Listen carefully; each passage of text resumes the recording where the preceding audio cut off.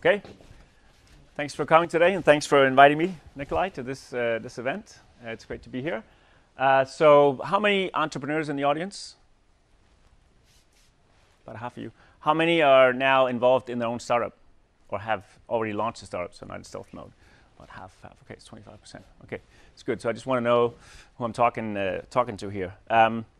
So I think this is actually the first presentation that I've done of this type, where I'm talking about lessons learned from this experience. So this was an introspective process for me. Normally I would go and pitch my products and my company, and I'd try to get investors, or I would do PR for the company or something like that. So this is really the first time that I'm doing it in this fashion. But so what I've decided to do is keep it informal, tell sort of more of a personal story, but lace in some of the lessons learned that I saw over the 7 years, which was actually more 9 years, because this whole thing started during an MBA program. It took a while until we actually launched the company. So I've got 10 lessons that I think I can say that I've learned that I want to pass on, and maybe you recognize all of them and you say, hey, we already know this. That's fine. Hopefully there's one or two things in there you can pick up and learn from. So what did we do at Recon? So we did a heads-up display, or displays for the sports industry. And we started out in skiing and snowboarding, very specific about the use case. And I think I'll come back to that later, but that's, I think, a big reason why we ended up exiting to Intel and why we were successful in a very difficult market. I mean, hardware is difficult, but then think about creating hardware for a non-existing customer, and where that customer only uses your product three days a year. And then you charge them $600 for it. That's like a really bad unit economics equation.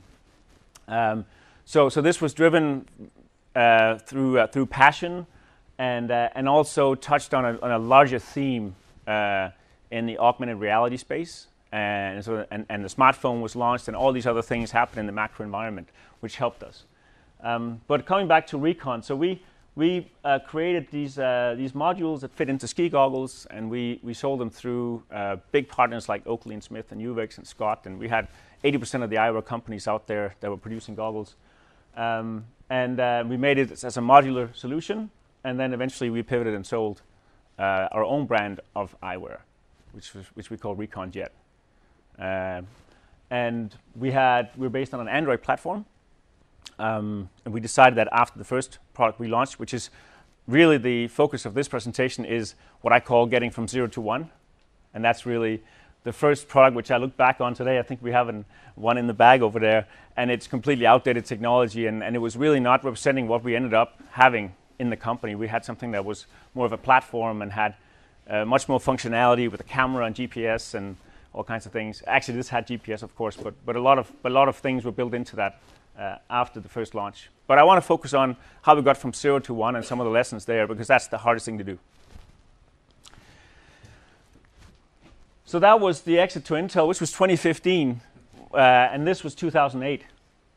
So that's where we started. So we went from this worth, I think, negative. We were down about $50,000 even at that stage, and then 7 years later sold for over 1 billion kroners, right? So how do you do that in a market that doesn't exist, with a product that's overpriced and that people rarely use it? That's what we'll talk about. But first, I want to go back and talk a little bit about the entrepreneurial journey, because I think that's important to understand. Where does it actually begin? At what point do you decide that you're an entrepreneur? And I call it getting off the train, because most people are on this train and they don't even realize it. It's going really fast, and if you like being on that train, you stay on the train. And there's nothing wrong with that. You'll get to your destination. But if you don't like the train, you need to get off. And before you even think about getting an idea for something, you need to think about whether you're on the right path or not. And that usually starts with you being annoyed with something. For me, I was 30 years old. I didn't have a midlife crisis per se because I was 30 years old. I had more of a crisis that I didn't feel that I was applying myself in the job that I was in. And I'm an engineer from Aalborg University, and And I did I went and became a consultant right after school there in 2001 for PwC, and then IBM bought PwC Consulting, and I was implementing SAP systems, supply chain planning. Sounds super dry, right? And I had fun in the first 6 months, and then I felt that I wasn't really using my strengths. Like, I can do all those things and I can be technical, but I'm more of a generalist, and I needed to have something that was more creative stuff in there, and where I could be in control of that process. So when I was 30, I was doing a freelance job at that stage for Arla Foods, actually in Aarhus, and I decided suddenly one day that I was going to just quit that and do an MBA. That was sort of what many engineers, I guess, think at some point is, how can I kind of retool my skill set? And I always wanted to go to Australia because I found this mystical place, far away that it was sort of an island and a country and a continent in one, and it had all these crazy animals, with extravagant amounts of poison, just for the heck of it. And I just thought this was an interesting place. So I was driven by that. I didn't know anything else than that. I just knew that I was going to make a change. So I applied for some grants. I got, thank you, Nikolai, some lists from Nikolai about which institutions to. So I applied for these grants, got them, and then I went to Australia. So this was 2005, and I started there January 2006. And when I landed there, I found that everybody else, was almost without exception, on the MBA program had the same sort of feeling that they needed to reset. They didn't know what that reset was. They came from all aspects of life. And so you kind of find a kinship there in that program. And it was just really great to have that fresh start. But of course, 5 months into it, once you open up and become like, hey, I want to do something else, your antennas are out, you start to see opportunities everywhere because you don't have the baggage of being on that train. So I walked into this was actually an exchange program auditorium. It's actually by mistake. Walked in there and I saw the Vancouver skyline, and it looked great, and there was some mountains in the background, and there was 2 spots open for the exchange. And I had barely come to Australia, and I was now looking at going somewhere else, but nobody wanted to go there. Everybody wanted to go to London Business School and Harvard and whatever, Columbia. They wanted to boost their resumes and stuff, and I just thought, well, this could be pretty cool. So I just raised my hand. I'm going to go. And I committed to my friend to go. 2 months later, we were on a flight to Vancouver. And the first course I signed up for was the entrepreneurship course. And then the story began. Right? But there was no idea at that stage. It was just trying something out, seeing what happened, and exposing yourself to other people. That's really where it begins, and that's the most important thing. Okay, so lesson number 1. Act on your dreams. Dare to make a big change without knowing exactly where it's going to take you. Be open to inspiration, but fail fast on things that don't stick. This last part is really important because you're going to inevitably try things that don't really fit what you want.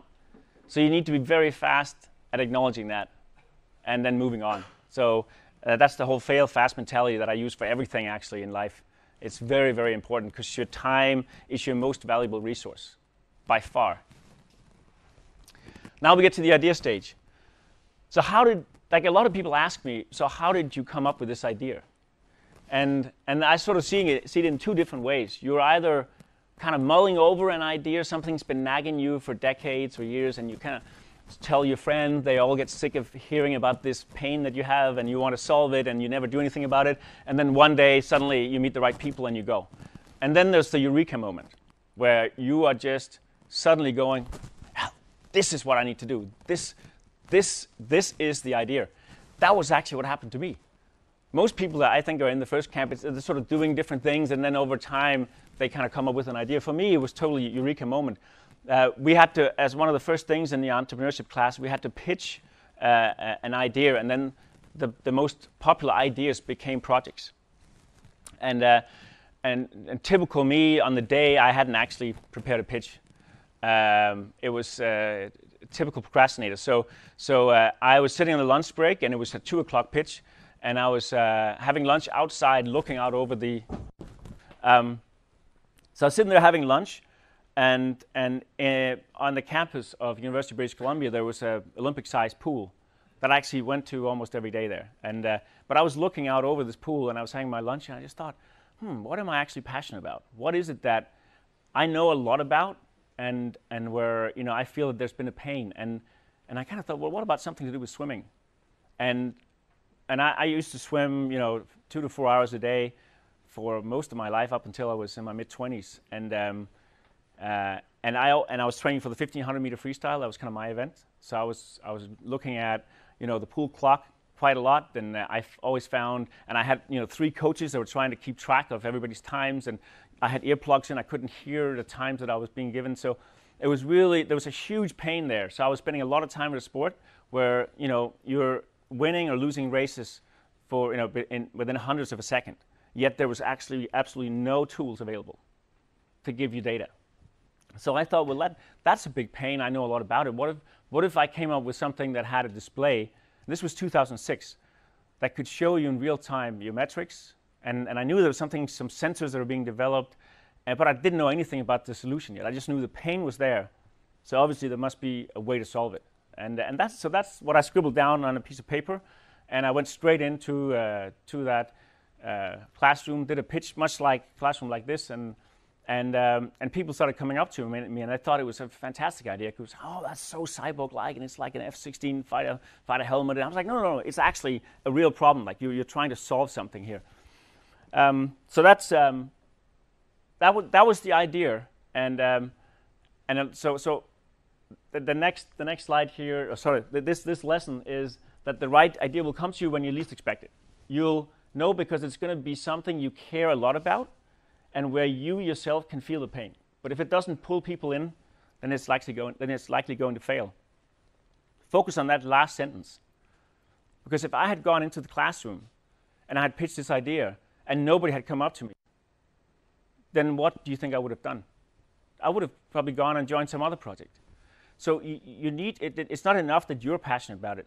You need to be able to articulate it, and then you need to make sure that other people can see that. And our project was by far the most popular in terms of how many people came up to me and wanted to be part of it, because it just has this magical thing to it. There was such a gravity around it. I found that I found throughout the the 7 years after we started the company, which helped get investors and was really a big sort of magnetic force around the company.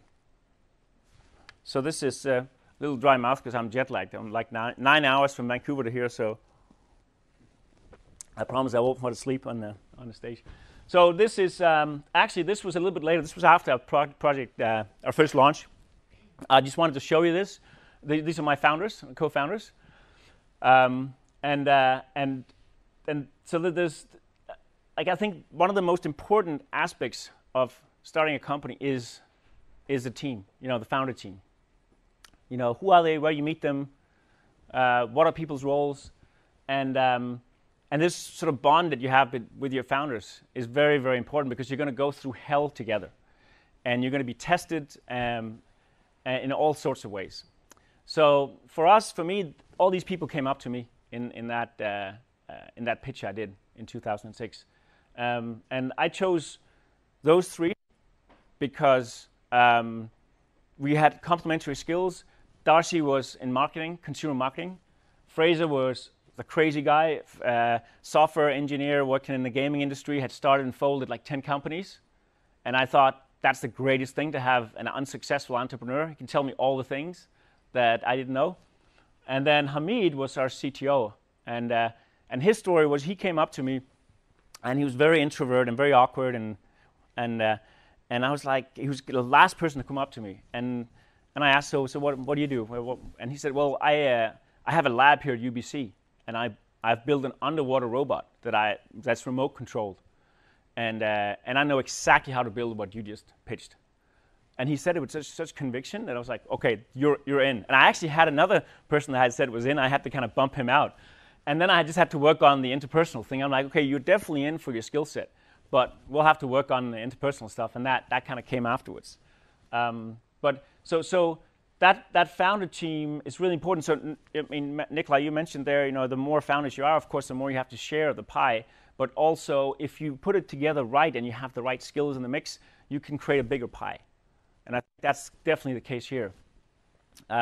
you have to make sure, so this is the lesson here, your partners in crime will understand your idea intuitively and be energized by it. They will fight for their right to stay close, important. You'll have a lot of people that are interested and then they kind of have 10 other things, but people that are actually deserving of a founder status, they will fight to stay close. But you have to make sure that the team has complementary skills. And you have to strive for synergy, not compromise. Don't try to please people because you just want to be nice, because that's going to hurt the company and the team later on. And it's kind of like also the band where everybody wants to be the lead singer or somebody. It's just like it's going to go. People need to know their roles and their lanes, and you need to stick to them. And if there's any kind of uncertainty there, you need to address it up front. You need to be very, very transparent, because now I've crossed over to the other side here. And I'm actually a VC now, and in a seed stage VC. So now I see it from the other side, and I can see dysfunctional teams where the founding group has not had the conversations, and there's no respect for who's actually in charge of making the decisions. Because as you grow the company, nobody wants to work in a company where there's 4 CEOs. It's like, who's going to make the decision here? There needs to be one person who makes the final call. And so and everybody has to respect that. It cannot be just like an honor and title. There has to be the right person. Prototyping. So this is something that I have gone through so many times now. I think we ended up at 6 generations of products, and just extremely, extremely painful, but also rewarding experience. I chose to show something that doesn't look like it's. I have a lot of great pictures of beautiful electronics and all this stuff. I'm not going to show you that. This was the very first proof of concept. Ski goggles, they were $29, and then we got a Copen. Sorry, we didn't get a Copen display. We got an off-the-shelf display we bought at I think Best Buy or Future Shop or whatever, and then we took apart a media viewer from a company called MyView back then, and then we glued it on, and it just so happened that lens was perfect for the video, the signal we were passing through. So you could put it up close to your eye, and you could actually see everything in focus, whereas normally you wouldn't be able to do that. Like if you take a phone and put up here, you wouldn't be able to see what's on it. So we kind of found off-the-shelf things for $10 here, $40 there, put it together, and then we had a program that we ran on a laptop, and then we had a backpack, and then we put we connected the laptop through a cord to this display, and then we actually simulated speed. We just simulated it, and then we went running with it on the campus. So I was running all over the campus. I was known as the complete wacko guy I was just running around with this. What I was trying to do is, this is after the team, this is the most important thing, and it's called the value proposition. If you do not test your value proposition, you can make any amount of PowerPoints, any amount of financial modelings with all these hockey stick curves, you're going to fail eventually. You're going to fail. So you have to understand what the value is. When I ran with that and I saw that I could actually run and see the data, and I started imagining what that could do compared to the alternatives, I started to see that this is not an incremental, this is a 10x. This is something that if we nail this, even if it takes 7 years, I don't think anybody else is going to solve that in that time period. So that was very important before I started doing any slides or anything else. There's a little bit of a caveat here, because we met in school.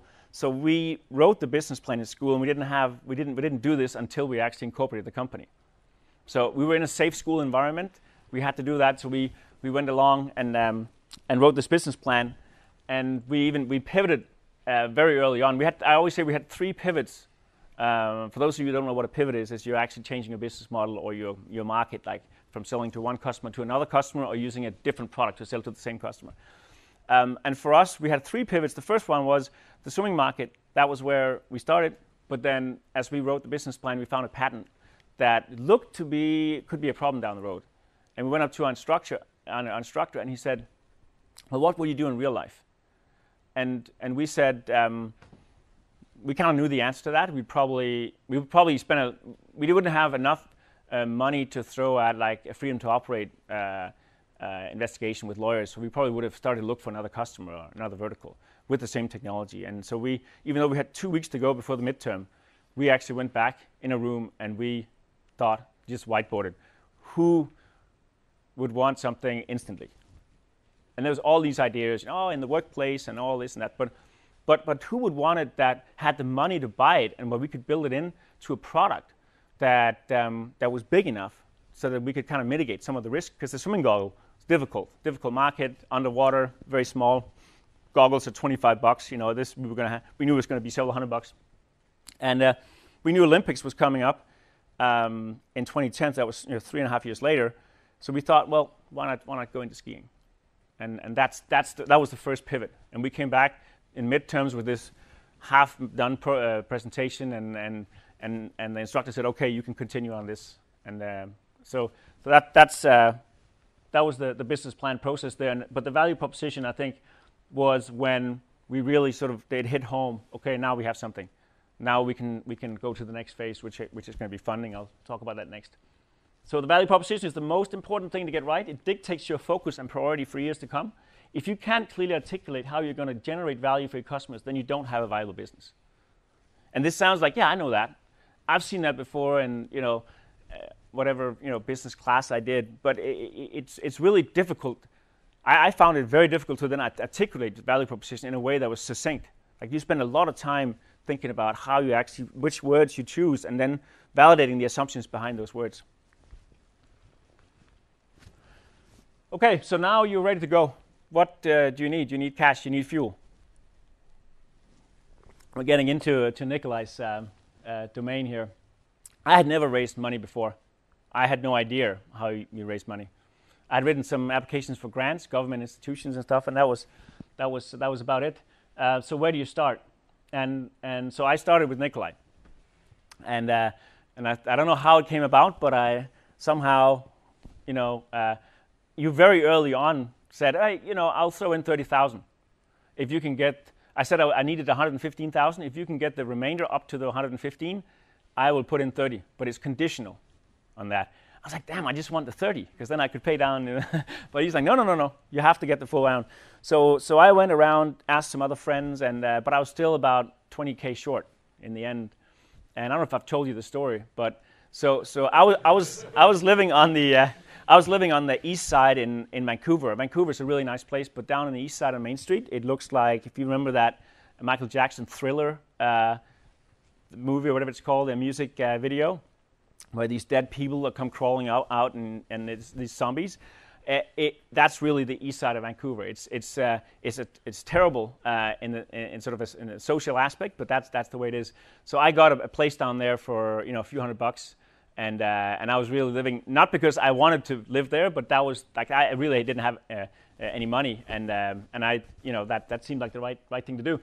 But so on a Saturday afternoon, I went. I couldn't find the 20K. I tried everything, so I went to this local bar down there, and sat there drinking, and this guy came up, this Nigerian guy, and said, hey, well, what's going on? It's like, you look a little bit down. I'm like, I'm just off some money for a startup. And he's like, oh, tell me about it. So I told him about it, and he said, yeah, that sounds pretty interesting. But he didn't say, I'll invest. He said, I'll meet you tomorrow, and then you can pitch to me. And I'm like, that's kind of weird, but today we should go drinking. So we went drinking that day, and I thought I would never hear from him again. Next morning I got a text, and he's like, yeah, okay, I'm ready. I went, pitched to him, and he suddenly had a suit on. And it was so weird. So this guy is Lamy, who became a close friend, and he put in the 20K. And today he said he had already decided to invest at the bar, but he wanted to just put me through this painful process. So I had to pitch to him for like 2 hours, and he asked all these questions. He came from the banking industry, and it was so funny. So at the end, he wrote the check, and then I called Nikolai, and then he transferred the money. And then that was the hardest money to get, was that first $115,000. I thought it was so much money back then. And of course, later on, it just becomes this. Yeah, you're always in fundraising mode. 1, 10, 20. I mean, I think I raised $35 million in the end. But it's really that first round of external investors. That's when you get tested also on some of your basic assumptions, and it's just a really important experience. So, for fundraising, learn how to become a fundraising machine. You will need the money, but before raising a dime, think about what profit looks like for your business. Understand your unit economics and create a believable plan. And unit economics is so important because often what I hear entrepreneurs say to me is when they pitch to me is it's like, yeah, we don't really make money today, but when we're 2 years down the line, when we're at scale, we'll make a lot more money. And I say, no, you'll actually be more in debt because what you don't factor in, what you don't factor in is that there are all kinds of other costs. Yeah, you might reduce your supply chain costs, your material costs, but your organizational costs and marketing costs and all these other costs come in. So your bottom line, like it's going to be negative. So you need to understand what profit looks like because ideally you don't raise any money. But when you start thinking about what profit looks like, then have a much better idea of what money you actually need, at least for the next year. And then an investor will think, oh, this person thought about returns. That's important to me. I may never see the company go to profit, but at least it's heading in the right direction. For prototyping, these are actual pictures of some of the early prototypes. Again, for the first product that you see down there, bottom right, which was the Transcend, which we'll talk about. Top left is what's called an evaluation board. So we basically went and bought this for, I think it was like $400. We thought it was a lot of money there, and it had those old, AA batteries and a GPS unit, and linked it up, and we tried to get the firmware right and looked at, okay, what do we actually need? And the goal was to shrink it down to what's on the left there, which is very small, like the size of my thumb, which we of course did. And then bottom left is, you got to start somewhere. We'd never done goggles before. We had no idea at all. So we got this 3D printed. This was 2008, and that's kind of the initial concept was we had something down here. We didn't know how to really put it together, but lo and behold, that's what ended up happening. And this is kind of the Recon Transcend, where the display is down the bottom right. And we had the buttons on the side and the battery on the other side and the cable going across.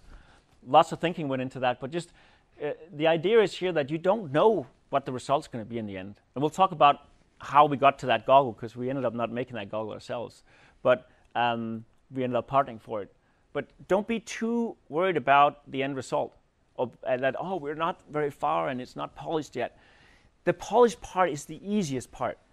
Like ask an artist, like when they do a painting or something, most of the work is in actually doing all the groundwork of sketching out where things should be, understanding where light's going to come in, and all the ugly stuff that's under the hood. That's the hard part. And it's chaotic, and it has to be chaotic. You have to embrace the fact that it's chaotic and kind of enjoy that journey, because the last part, when you put it together, it will all, if you do the foundation right, the rest will come. So lesson number 6 is developing a new product. That technology is hard. It takes longer than you think and costs way more than you forecasted. That's for sure. Whatever forecast you have, like usually when we invest, I always 2x or 3x it. And then on time, I 2x it or 3x it. And then that's my number. And then I come back. And then people think, oh, I don't understand why you're lowballing me. I'm like, no, I actually think I'm being generous to you. And every single time, like, because I also have been on the other side. So I know, like I used to tell these stories. And that's fine, but investors will do that automatically. They will just make the calculation in their heads. The bottom part here, I think, is extremely, and we could do a whole session on team.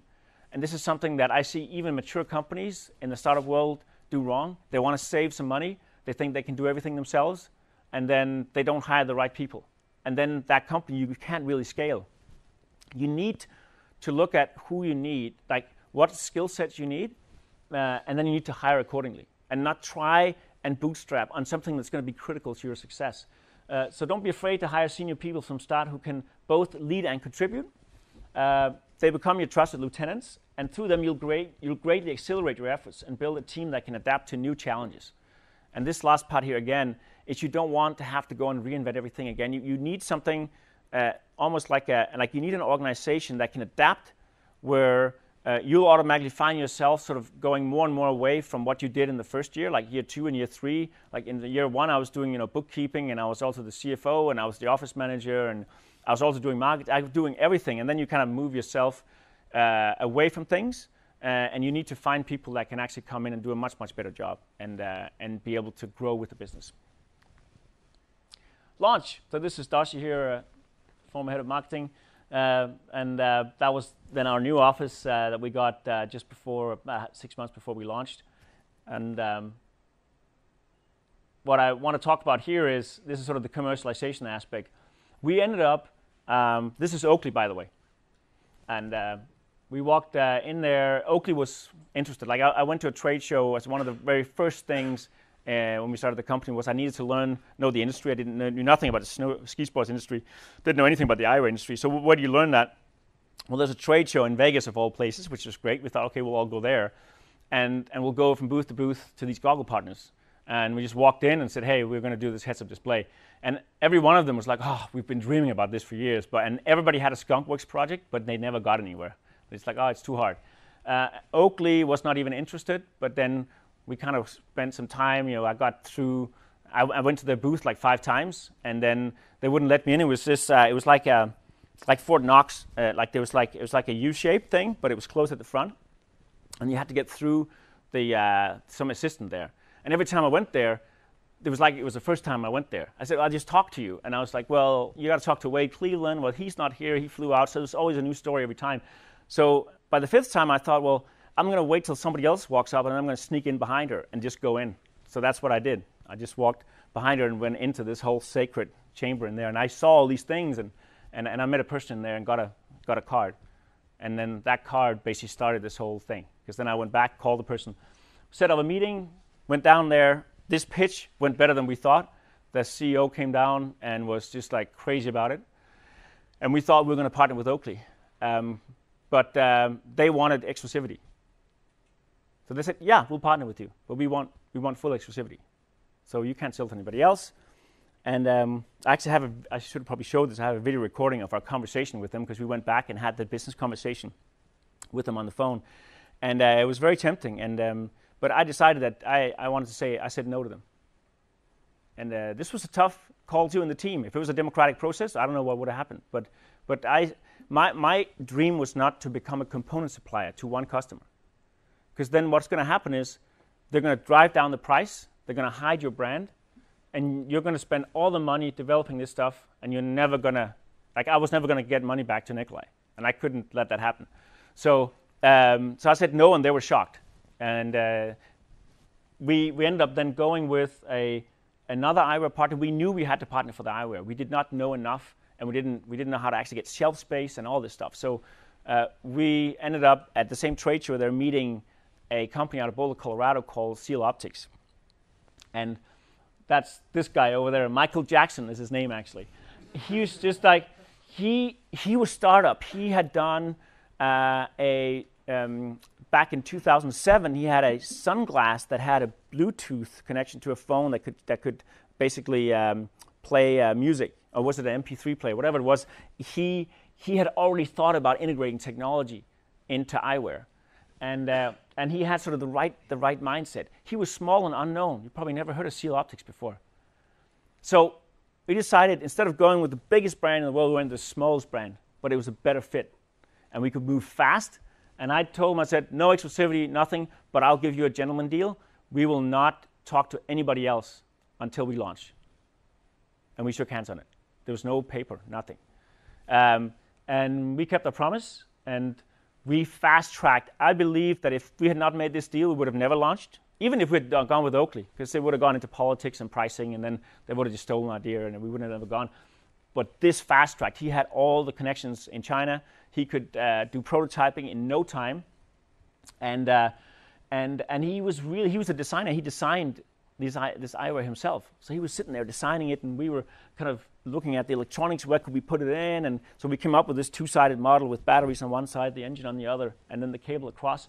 So it was a real collaborative environment there, and it was really fantastic. There's a whole story about what happened after this. They ended up being bought by Maui Jim, which is the world's biggest private eyewear company, and then after that, the whole thing went south, and we had to quickly get new partners, which we did, and eventually got Oakley. So, so the way we got Oakley was going back. I was in a lot of trouble at one point because we're running out of money. Worst snow season in the history almost of skiing. It was 91, 92. Got stuck with all our inventory. I had taken in VC money, $10 million, spent it all. There was nothing left. And I had an organization of 75 people. And I remember making payroll out of my credit line. And I was like, okay, now what do we do here? So I had talked to a person from Apple at a trade show, and he had been interested in saying, hey, we're actually merchandising also third-party products. So I thought, well, what if I could get a deal with Apple? Then I could go to Oakley and Smith, whom I hadn't gotten before, pitch them out against each other and say, I will select the one that gets to go in the Apple Store. And lo and behold, that worked out. In 6 weeks' time, I got the Apple deal because I told Apple I had Oakley, which I didn't. And then I went to Smith and said, you get a chance to come in. We really like you. I kind of knew they wouldn't jump because they're very conservative and I don't like the Apple Store and all that stuff. But then I could go to Oakley and tell them that we were talking to Smith. And I knew that Oakley, they have fear of missing out like nothing else. And if there's something they can't have, they will just do anything to get it. And then I dangled this smart glass that we had a 3D print of in front of them and said, hey, this is the $1 billion deal. This is where we can put smart optics in all your sunglasses around the world. But you only have until Wednesday next week. And this was to the CEO and all these executive people. And walked out, and my co-founders were just sitting there so quiet. We came out like, oh, we just destroyed this. It's not going to work out. And I was actually doubting myself too. But then 2 days later, the CEO called and said, we have a deal. And then Oakley became really our only customer because they cannibalized everybody else. Nobody wants a Smith or a Uvix or a Brico or Alpino, whatever goggle we had, if you can get Oakley. So we jacked up the price. We sold through sort of 400 Apple stores around the world. We did partnership with GoPro as well, so that you could see the video streaming your goggles. Did all this super cool stuff, and sold a lot of units. But so that's sort of the partnership story behind this. Okay, so most ideas don't make it to market, even great ones. You will need to focus and manage your resources carefully, understand what your MVP is, that's your minimal viable product, and whether a partner can help accelerate your time to market while keeping secret sauce intact and optionality after launch. That last part in brackets should probably be the headline, because you don't want to give away something.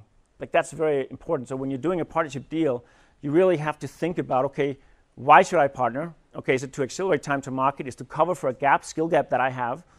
Whatever the answer is, well, how can I do this partnership and get all these benefits? I'm going to give up something, but how can I make sure I don't give up my secret sauce? And how can I make sure that I'm not tied into something later on? I never signed an exclusivity deal, even with Oakley when they came back the last time, because I coerced them into it. And they still asked for it. Nope, it's not going to happen. And I think that was a very important decision. So don't get sort of tempted by the big customer that can do all this stuff for you. They're going to exploit you, for sure, unless you think about what is your game, what is your end game.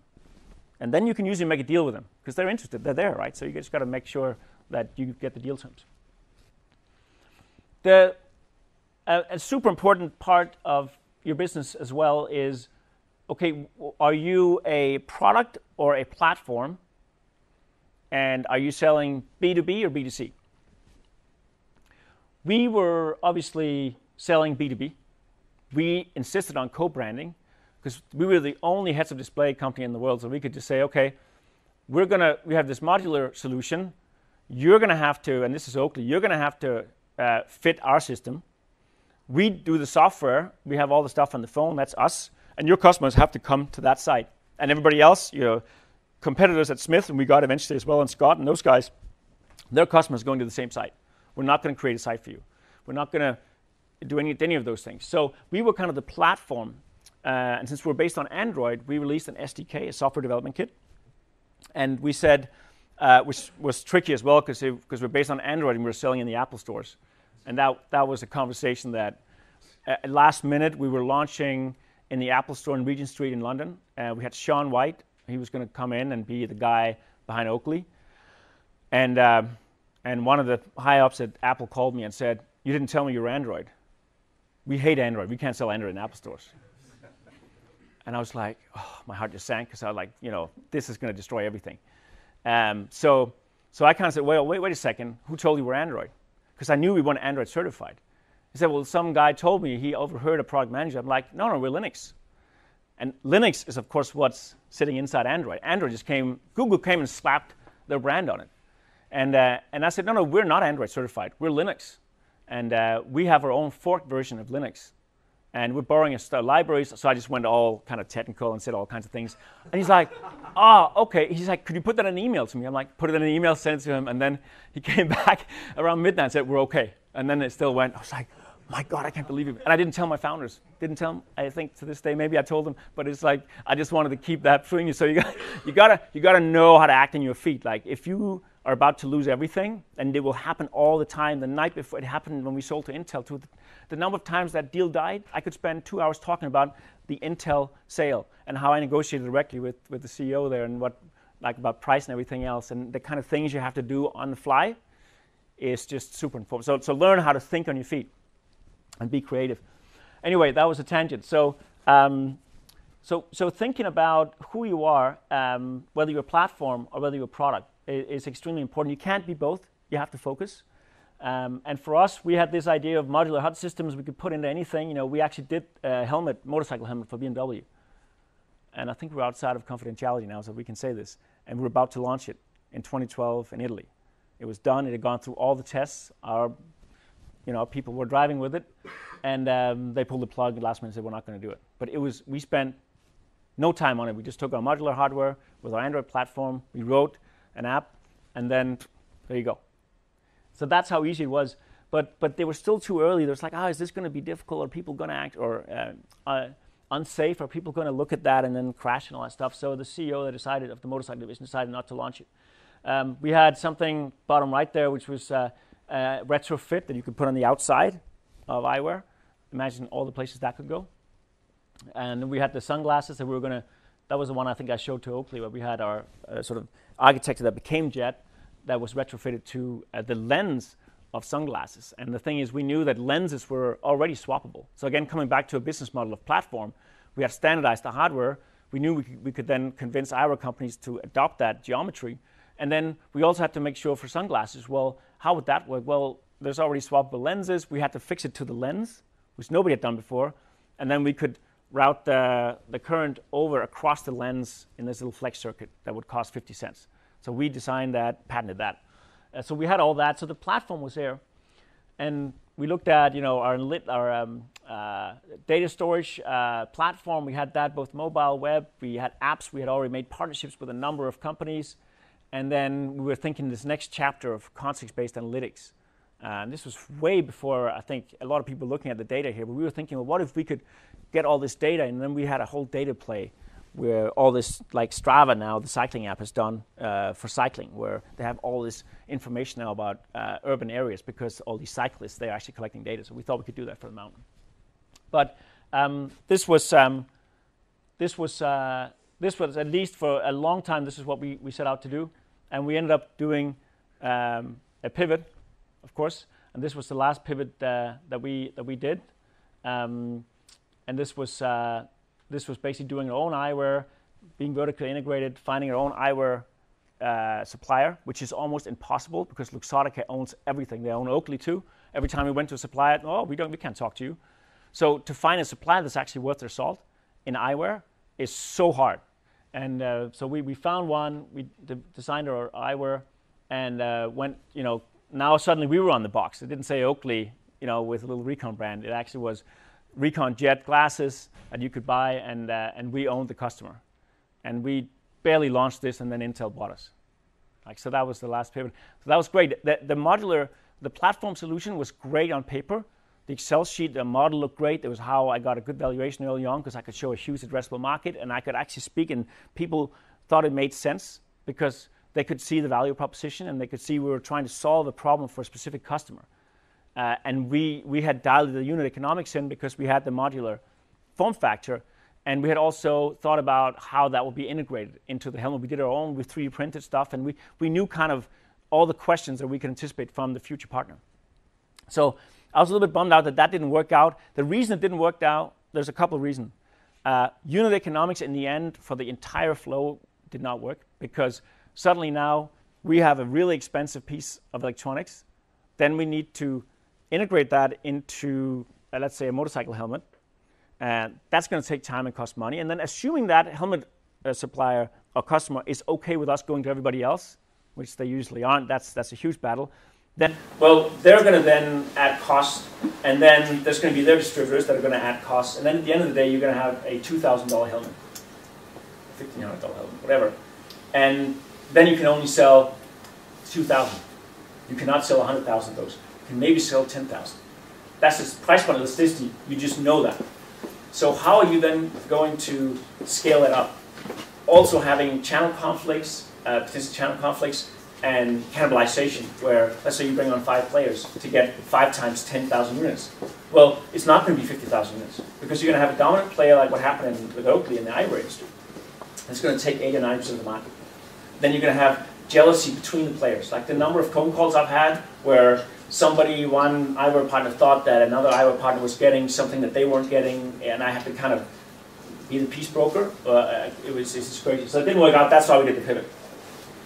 So understand whether you're a product or platform, whether you sell B2B or B2C, identify the customers with greatest product market fit. Focus on greatly increase your chance of success. So there's X and Y. You can do X or Y. Do not do X and Y.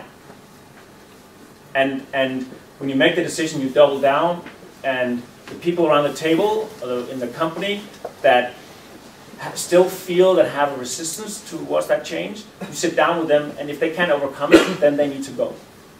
Because if there's people in the team that are working against your vision, and you don't act on it, your entire, everything falls to pieces. Because people are having water cooler talks, and oh, we should have done this, we should have done that, and that wasn't the right thing. And it's like, every single person matters. We need to get behind this idea, and we cannot compromise. I'm not going to please somebody by saying, oh, we can do that too, and we'll get that over and we'll assign some resources. That's a losing battle. Do not do that.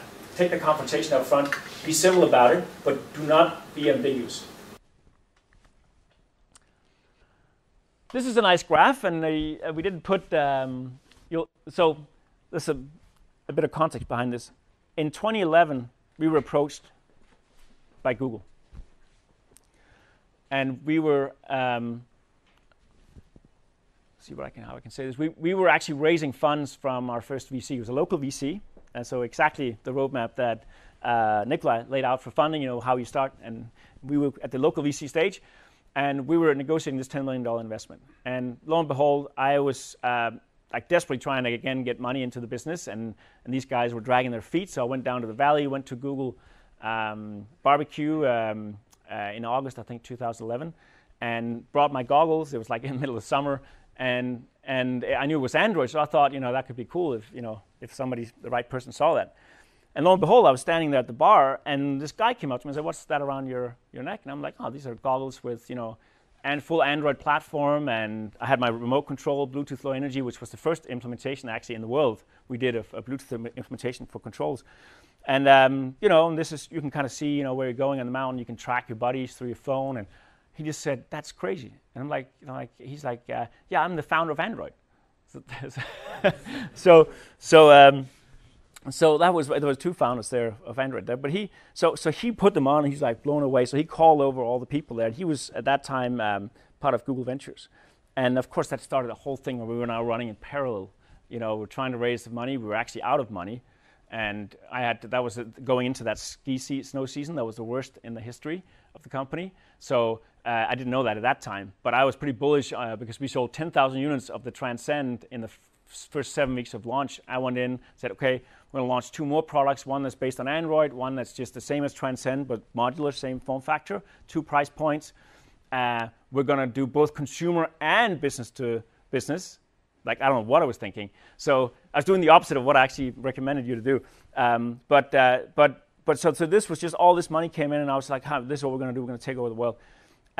So through this discussion with Google, we had to come up with a pitch, and this was actually Larry Page in the background here that was pulling the strings here, and we thought, man, we're going to have to argue for like this crazy valuation. So what are we actually doing? So I went out, put this together, I think with Fraser, one of the co-founders, and so this is what we're going to do in chapter 1. We have all these lead users in the specialty market, sports and recreation, productivity and safety, and so forth. Then by 2015, you're going to have like all these. Most of this was 2011. 2015, we're going to be smartphone complementer. And then, 10 years later, 2021, 22, you're going to actually have all these smartphones being sold a year, but we're going to start replacing smartphones. That's kind of the grand vision, right? That sounds great. But you know what? That was crazy, right? As we know today, it's very hard to predict the future, right? And you need to be very careful showing anybody your grand vision, except like your trusted inner circle and your employees. And you have to always put caveats around that, because it's when I see entrepreneurs come up to me with a slide like this, and I do see that all the time, I immediately am worried, because I'm like, you're not focusing on just doing what you have to do today and tomorrow to win in your market with your current product. That is hard enough as it is. Most don't do that. So don't think about being the Gandhi of technology and solving all this stuff. That is unpredictable. That may or may not happen. You may or may not be the one doing it. So this was, and I don't know if Google, they actually came up with Glass not much after this. And there's a whole story behind that too. And we had Microsoft come up to us as well. So there was these sort of near exit events very, very early on, which didn't happen, and I think for good reason. So lessons from this, the second last lesson here is having a grand vision is important, but don't get distracted by it. The future is uncertain and seismic events tend to be hard to predict. Focus on today and tomorrow and how you win in your market with your existing product. That's hard enough as it is. So this is all about focus. Doing X or Y, not X and Y. Last slide here. So this is really about you as the entrepreneur. And I think this is a great quote. I looked for a master my entire life until I realized I am the master that has to master myself. And this is really one of the most important things. I've told you a few anecdotes. There's probably 100 of them or more where you have to hustle. And hustle doesn't mean being dishonest.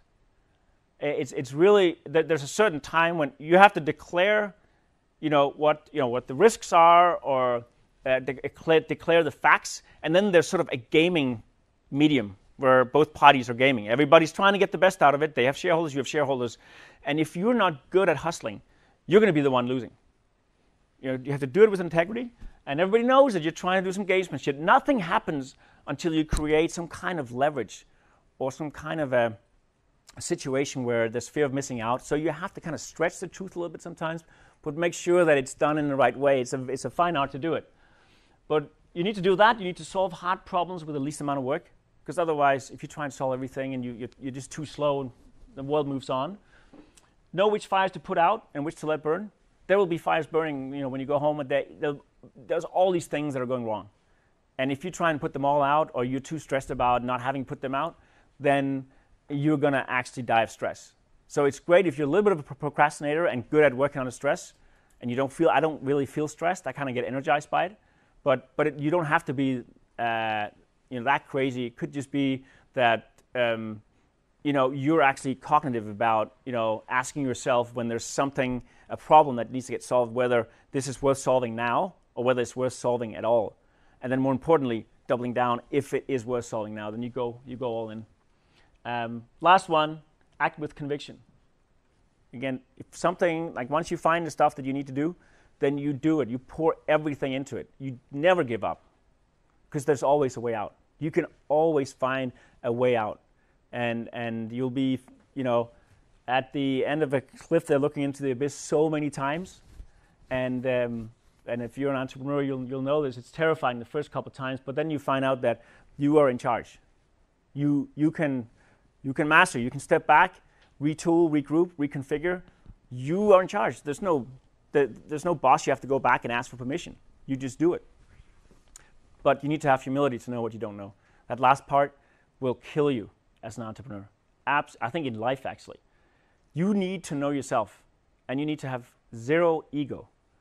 So that you can, and this is also part of being in a founder team, that you trust each other, that, okay, you're better than me. And I always chase people that I know can do better than me, and it's like, oh, that's great, I found this, I just need it. And I don't care that I'm part of it. I hardly do anything anymore. It's like I just work through other people, right? And it's like I don't even know if I could barely put this presentation together. I'm like, I used to have somebody I could just ask to do that. So it's actually a great state when you get to a place where you can work through others. So that's my final lesson. I think I went over time. I'm sorry about that. Cool. I think time's up. And thank you very much, man. Thanks for having me.